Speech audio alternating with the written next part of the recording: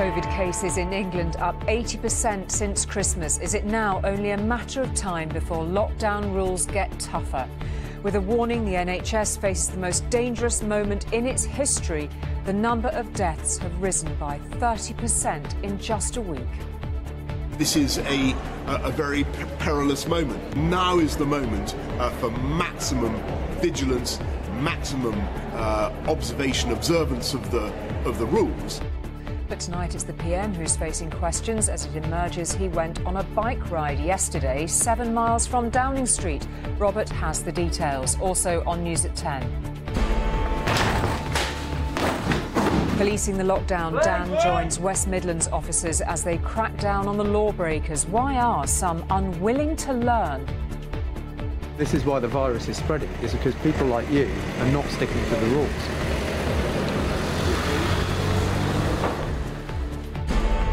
Chased down after murdering 3 men in Reading, the terrorist given a whole life sentence. We filmed her celebrating in Florida on election night. So what does this huge Trump fan make of his prospects now, and? 23, 24. He ran his print. Hollywood comes knocking for the young star of Vera to play one of the biggest figures in civil rights history.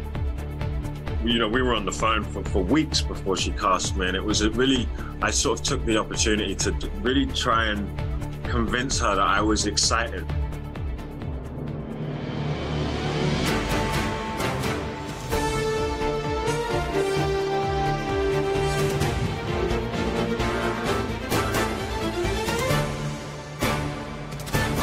This is ITV News at 10 with Julie Etchingham. Good evening. The effect of the Christmas Day easing of virus restrictions may not have kicked in yet, but already hospital admissions have gone up 80% since then in England at least. That is one more startling figure in a stream of them over the past week that have numbed many of our normal responses and put unsustainable pressure on our medical staff and resources. One hospital is running short of oxygen.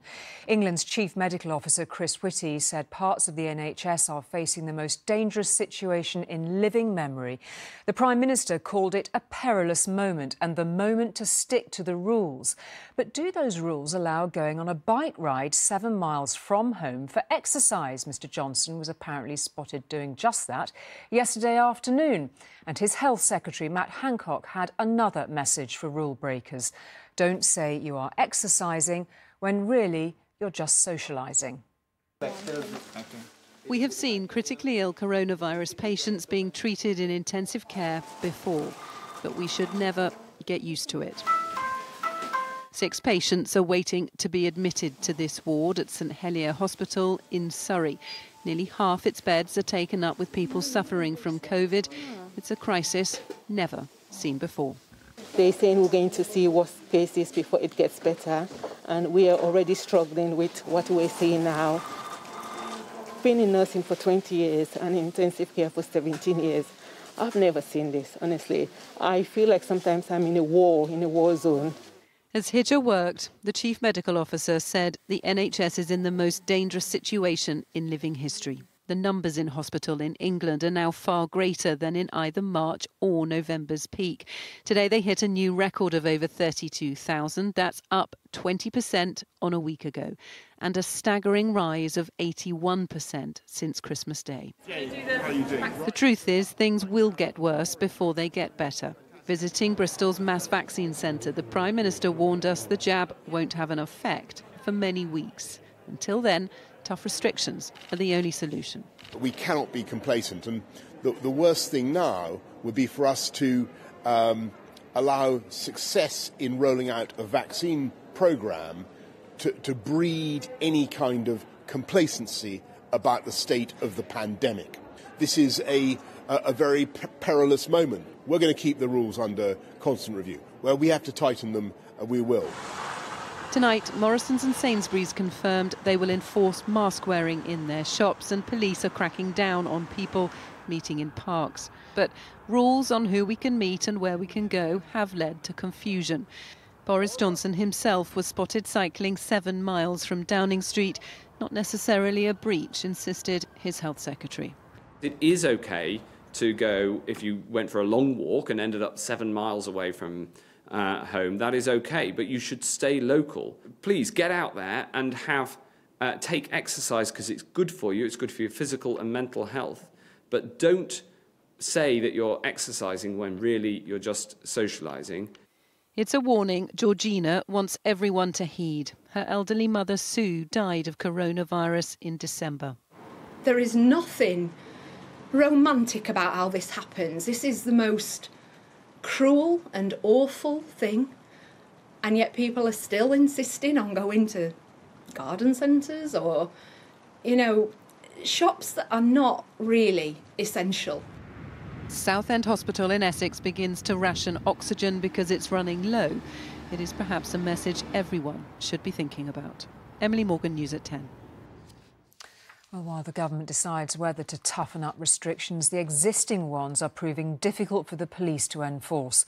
Some senior officers say it's because the rules aren't as clear as they could be. It is also because there are so many potential breaches to investigate. For example, since the start of September, the West Midlands Force has had more than 26,000 COVID call-outs involving 85,000 people and handing out nearly 1,400 fines.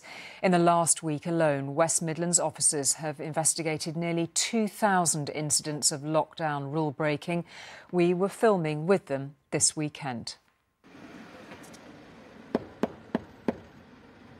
You open the door, please, the police. Most of us are sticking to the rules, but the police are finding a stubborn minority who won't. We're with West Midlands Police, who've been called to a pub in Walsall after reports of people drinking inside. Open up, speak to us, all going to force entry. Last chance. The occupants are refusing to open the front or back door, so officers get ready to do it the hard way. Police! A lockdown lock-in is about to be rudely interrupted. I'm going to you mean you gave him all the licenses in the place. Okay, sir, as your friend said, he doesn't live here. He shouldn't be, should he? And we have to deal with this because the surgeon rate of infection. Come on, lads. Okay, and that's what we need to do. Inside, signs of a boozy night. Men who seem angry their game of pool has been interrupted. Inside the bar, there's a table with 8 chairs around it. There's a selection of alcohol and some fast food. But in a rear bedroom, you've got 4 people pretending to be asleep and 1 male on the roof. They do not reside at this location. They have all been issued with £200 fixed penalty notices. We'll give you a ticket. That's fine, that works with me. But the minute you start being like you'll be able to you're going to get locked up. The police regularly get threatened by people refusing to wear a mask, refusing to stick to the rules. One of the drinkers wants to talk and seems utterly unrepentant. You can't go to any shops, but yet you can go to any supermarket and bump into 200 people. Yeah, but you're supposed to be wearing a mask and you're supposed to be minimising your contact with other people. I always wear a mask. Were you wearing a mask in there? No. No. And this is why the virus is spreading, is because people like you are not sticking to the rules.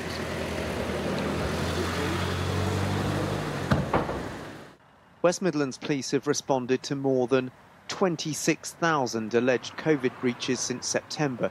This one is typical. Cafe where staff and some customers aren't wearing masks. Even with the police there, the man behind the counter refuses to put a mask on. He's fined £1,000. His customers have been told to leave repeatedly. On the other side of the city, the team are checking reports of a party. Neighbours have seen guests entering this house with alcohol. Hey, could somebody just run that vehicle through? When officers check the cars outside, they realise 2 of the guests have travelled 20 miles from Coventry. It's a clear breach. This may seem pretty harsh, each of them getting a £200 fine for having an evening, a party together. But the rules are absolutely clear, and right now it is critical that people stop the virus spreading. The night we filmed with them, there were 57 incidents, resulting in 17 penalties.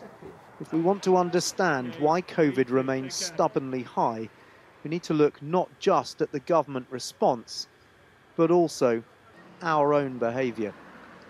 Dan Rivers, News at 10, Birmingham.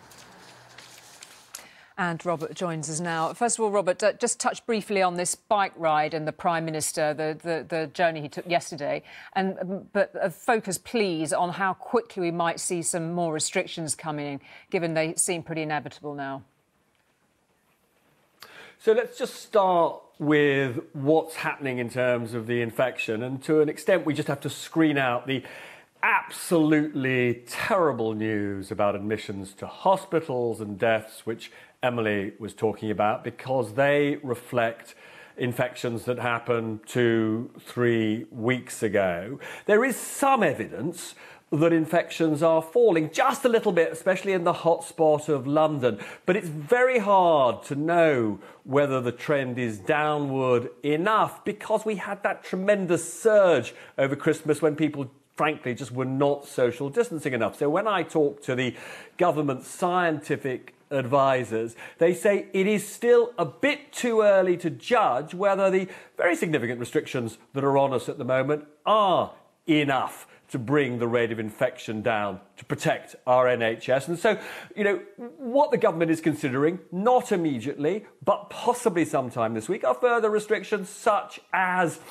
telling us, for example, we can't any longer take exercise with somebody from another household. Now, on that issue of obeying the rules, we heard the Prime Minister today saying it's no time to be complacent. Some people have raised eyebrows about that bike ride that he took around the Olympic Park, which is 7 miles away from Downing Street. Now, by no stretch of the imagination is the Olympic Park local to Downing Street. So what I think many people want to know is, was he really following the rules?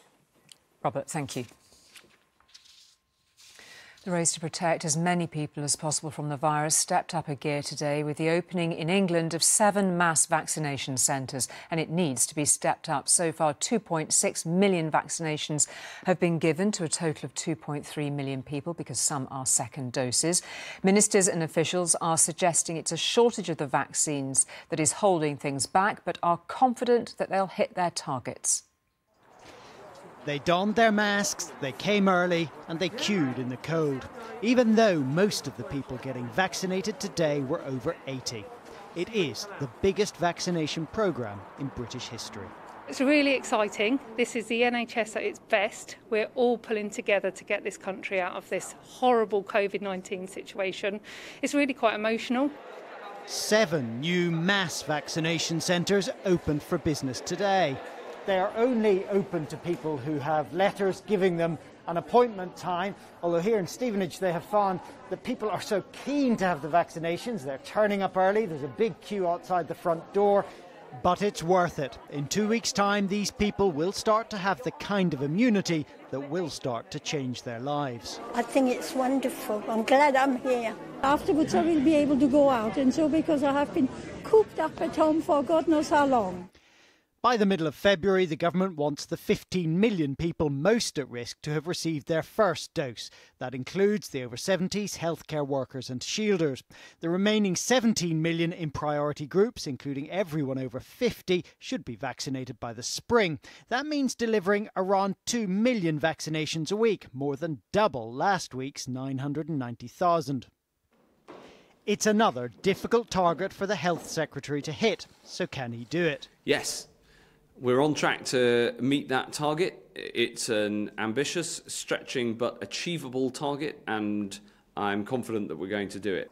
There will be bumps along the road. Shirley Smith was told to get her vaccination not in Bristol near her home, but in centres far away.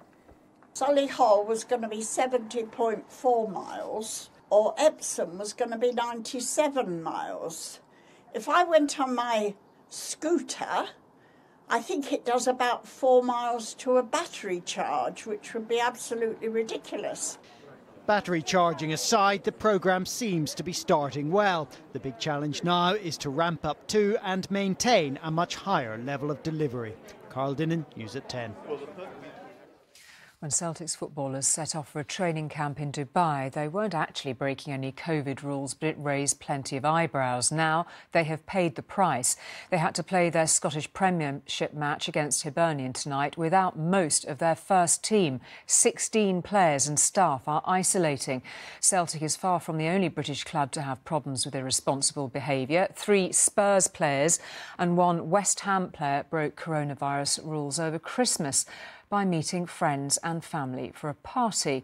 Some fans of non-league Marine appeared to get too close to one another outside their ground before yesterday's FA Cup match. And Spurs have had their opponents switch for their game on Wednesday night because of an outbreak at Aston Villa, where 10 players have tested positive. As Celtic joins the list, Scotland's First Minister Nicola Sturgeon said she was disappointed and frustrated that her daily coronavirus briefing was again being dominated by football. This is Celtic, but not as we know them. In the middle of a global pandemic, the Scottish champions went to Dubai for a warm weather training camp, but came back to a frosty reception and a positive COVID case. 16 are now isolating, including the team manager and his assistant. Tonight they were forced to play youths and had an inexperienced deputy leading in the dugout. A phone call late yesterday, obviously it happened quite quick. So we found out what players we had available, shuffle them into a team shape. No time to work on it, obviously. But yeah, it was as quick as that, and just trying to make the most of a bad situation. Celtic were given permission to go to Dubai back in November on the basis of it being an essential elite sports training camp. But then pictures like this emerged.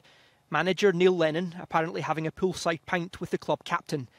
Scotland's First Minister is furious and called on the Scottish FA to investigate. Where I do have doubts, based on how the club itself described it, doubts about whether Celtic's trip to Dubai was really essential. And I have doubts based on some pictures I've seen about whether adherence to bubble rules was strict enough. Celtic still insist going to Dubai was an essential training camp. But this is the player who tested positive returning from Dubai. Christopher Jullien is in crutches because he has a long-term injury and can't train. Celtic say they've followed all protocols and could just as easily have caught coronavirus staying in Scotland. But while football is allowed to continue here tonight, the lower leagues of Scotland were told today that their league has been suspended for the next 3 weeks. But scientists are now questioning how elite football can safely continue. I think people are questioning the viability of elite sport and football continuing in the current circumstances. So I think it's looking at the guidance and asking, are all of these exceptions needed, particularly the travel issue at the current time? Because footballers need to, they need to lead by example, need to be an example. They're very, very privileged and they're very influential. Back on the pitch, Celtic's rookies could only draw trying to stay in the title race. But there are no more guarantees that Scottish football will still have a title race to play for. Peter Smith, News at 10, Glasgow. Now, it was in those hopeful days of summer when virus cases were way down and restrictions were lifting that 3 men enjoying an afternoon in the sun were stabbed to death in a park in Reading. Kari Sadala was a Libyan failed asylum seeker with terrorist connections and a string of crimes to his name. He had only come out of prison 2 weeks before the attack. Today, he was given a whole life sentence. The father of one of his victims said he should not have been free to kill, but deported instead. Good to see you too, yeah. It's been a little while, hasn't it? Yeah, man, I'm off the trouble now. It is June of last year, and police officers are checking on a young Libyan-born man recently released from prison. Kari Sadala tells them he is reformed. Yeah. What they didn't know was that same day he'd bought an 8-inch knife from a Morrison's supermarket. And just 1 day later, he would use it to murder friends James Furlong, David Wales and Joseph Ritchie Bennett. Strangers to the killer, their lives taken at random. Today, as Sadala learned he'll spend his life in prison for bringing to Britain the violence and terror he claimed he'd come here to escape, the families of his victims talked of their loss. For us as a family, it's been devastating to lose our much-loved son, brother and uncle. We know that our lives and the lives of everyone who knew and loved David will never be the same. We love you, David. May you, James and Joe now rest in peace. Sadala is seen here running away from Reading's Forbury Park after killing the 3 men and wounding 3 others. He'd planned to cut himself and pretend to be another victim, but that strategy ended when police officers caught up with him a short distance from the scene. Passing sentence today, Justice Sweeney said Sadala had used combat skills he'd learnt in a previous life in Libya to deadly effect in this Reading park. His attack was so ruthless, swift and brutal, the first 3 men he encountered had no chance to defend themselves. He is a committed jihadist, and as we heard in court, he planned his attack in meticulous detail. He begins concurrent whole-life sentences, having already inflicted the same on the loved ones of his victims. Paul Davis, News at 10, Reading. To other news now. No American president has ever been impeached twice, but then there's never been a president quite like Donald Trump. The process has begun. He has been formally charged with incitement of insurrection over the storming of the Capitol last week. Democrats say that if Mr. Trump is not forced out of office by his own vice president and officials, they will consider the impeachment on Wednesday, a week after the siege and a week before he leaves office. Well, Robert joins us now from Washington. So just 9 days to go until Trump is officially out of office, out of the White House. What realistically do the Democrats hope they can achieve by then?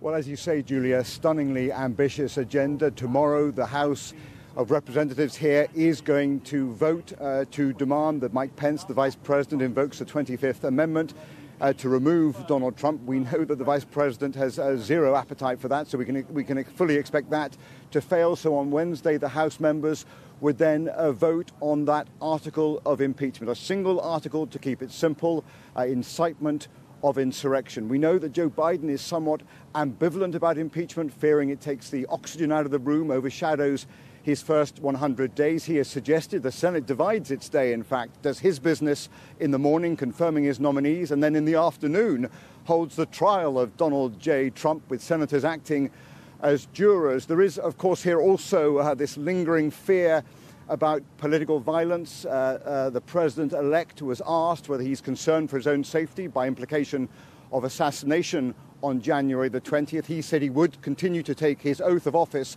outside on the platform here overlooking the National Mall, just like his predecessors. Robert, thank you very much indeed for that. Quite a few days to come. And tomorrow night on ITV, Robert will reveal in a special programme just what it was like inside the Congress building when it was besieged by Trump supporters. His eyewitness account storming the Capitol. The inside story is on ITV tomorrow night, right after the news. And when President Trump leaves the White House, having lost November's election, at least he will always have Florida. It's where his Mar-a-Lago mansion is, of course, and Florida stuck firmly with him in the election when other close-run states didn't. But has the Sunshine State's support for Mr. Trump been clouded by the events of last week? We've been back to the place he calls home. It is the crown jewel of Donald Trump's property empire. This 20-acre estate on the billionaire's Paradise Island, Palm Beach, stretches from shore to shore. Hence the name, sea to lake, or in Spanish, Mar-a-Lago. Now it's poised to be known as something else as well, the capital of Trump world. If, as expected, he bases himself here, he'll be among America's richest political donors as he plans his future.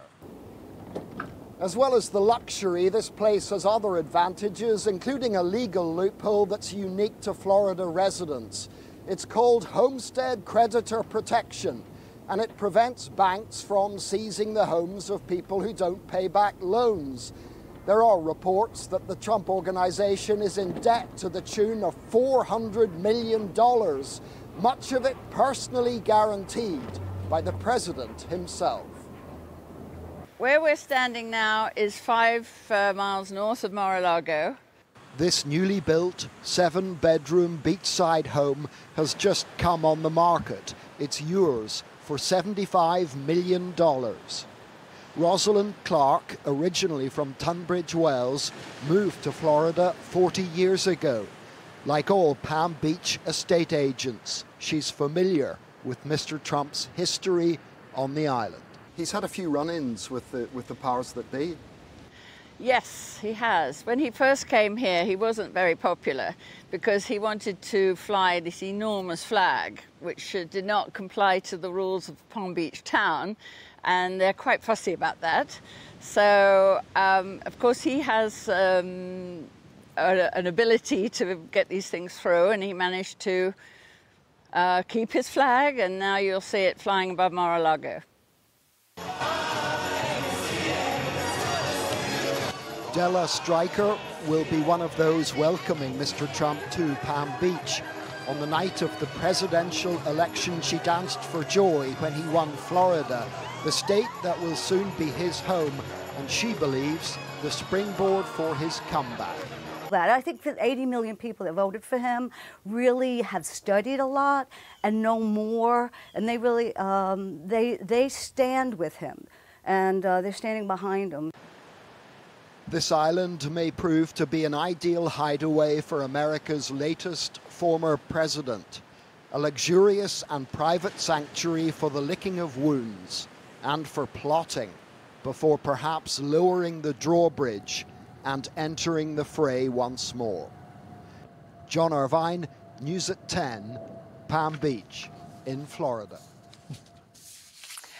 Which brings us neatly to Miami in Florida. Anyone would think that we planned it, or at least to the film One Night in Miami. It's a drama about a real-life meeting between four icons of African-American history, including the boxer Muhammad Ali and the civil rights campaigner Malcolm X. It's directed by Oscar-winning actor Regina King in her debut on the other side of the camera. One of its stars is Kingsley Ben-Adir, familiar to ITV viewers from the detective drama Vera. The entire city of Miami is celebrating. I'm the new heavyweight champion of the world, and I don't even have a scratch on my face.